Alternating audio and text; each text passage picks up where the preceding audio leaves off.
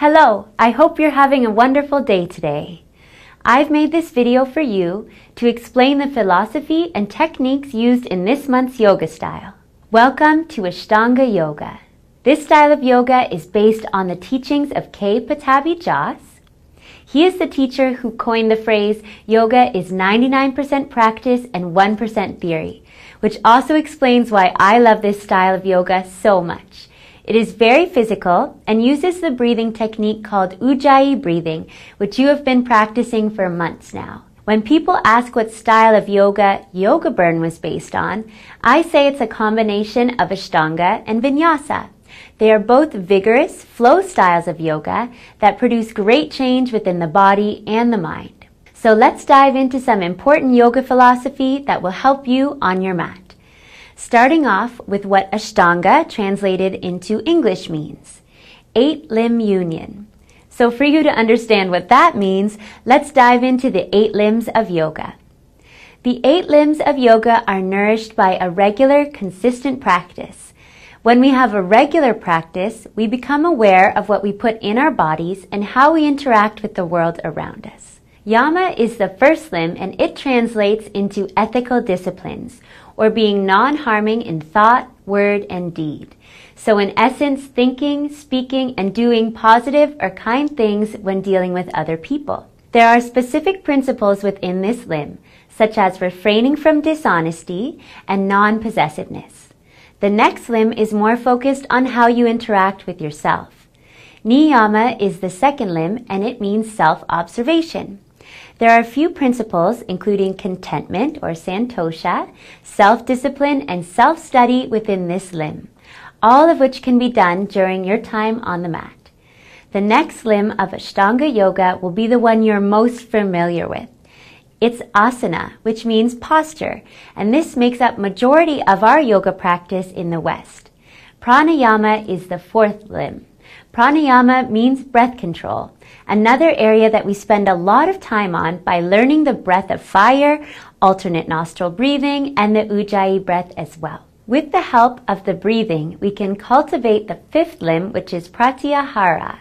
Pratyahara means sense withdrawal.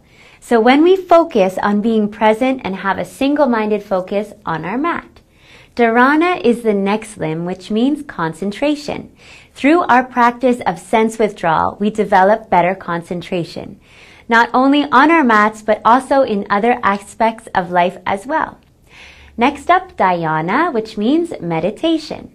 We have some experience with this, but in my opinion, it takes hours and hours of practice over years to reach a true meditative state in which you can really experience the final limb. The 8th and final limb of Ashtanga Yoga is known as samadhi, which means a state of joy and peace.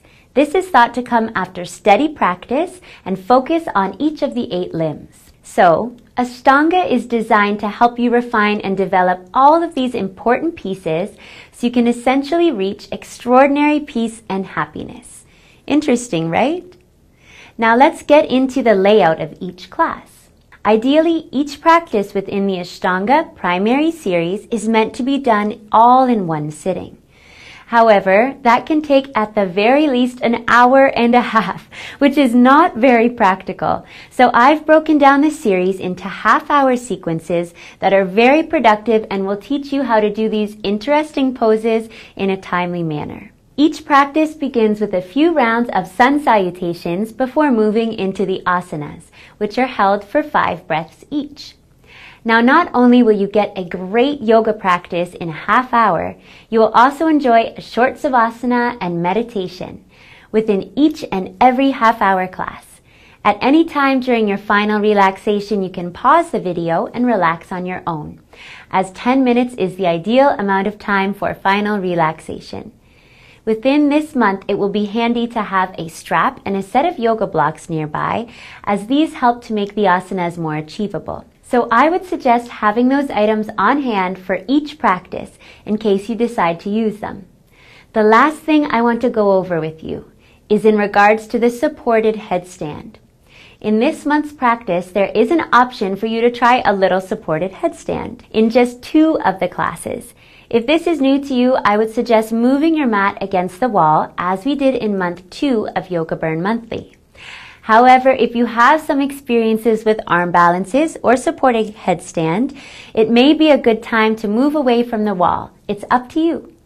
Keep in mind, even after 14 years of yoga practice, I'm still working up to a supported headstand. So be patient with yourself. It takes time. And if you choose to leave it out of your practice, then that is your choice and I completely support you either way. There's no pressure. Inversions and arm balances have never been my forte, but I do know that they are wonderful for strengthening the spine, neck and shoulders, as well as sending a healthy dose of fresh blood to the brain, which can aid in mental clarity. Not to mention, it is fun to do something new that is out of your comfort zone.